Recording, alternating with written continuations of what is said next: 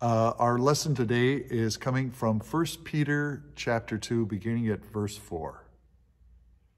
As you come to Christ, the living stone, rejected by humans but chosen by God and precious to God, you also are like living stones and being built into a spiritual house to be a holy priesthood, offering spiritual sacrifices acceptable to God through Jesus Christ.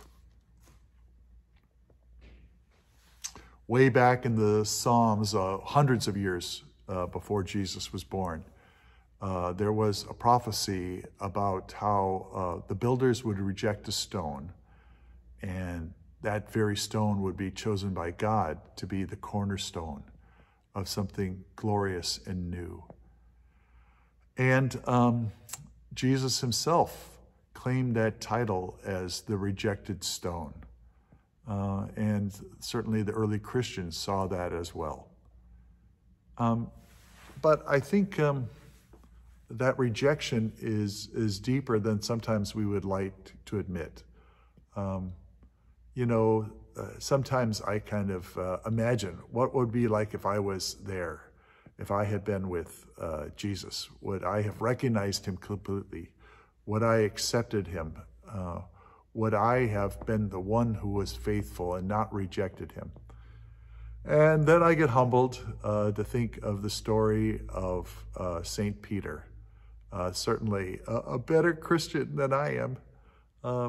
And yet on that day, he denied Jesus 3 times. He rejected Jesus as well. He joined in with the rest of the crowd.